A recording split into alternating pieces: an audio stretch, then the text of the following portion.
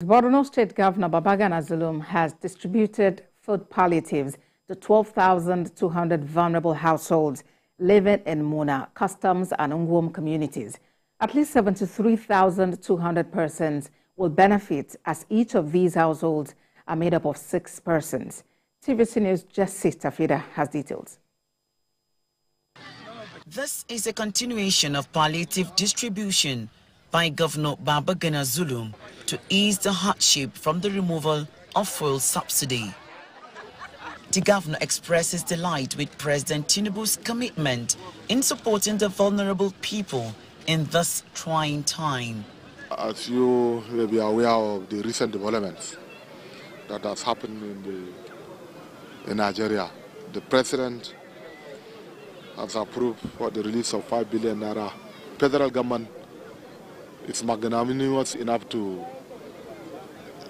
give 52% of this money as grants to state, while the 48% is to be paid back by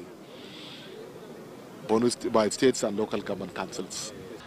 The 12,200 beneficiaries comprises of 7,000 male heads of households and 5,200 female heads of households.